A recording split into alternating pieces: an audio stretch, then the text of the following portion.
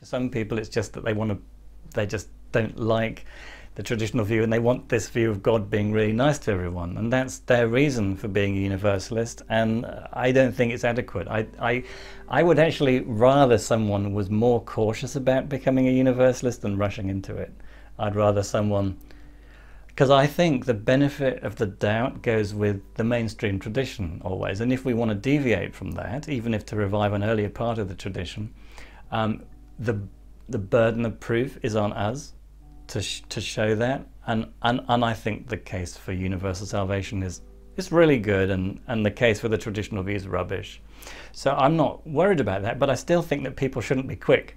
I think people should take their time to think it through. I'd rather they spent time wrestling with texts to see if they were persuaded and stuff, than they just go, yeah, all right then, I like that, and that bloke says it's Christian, so we'll go with that.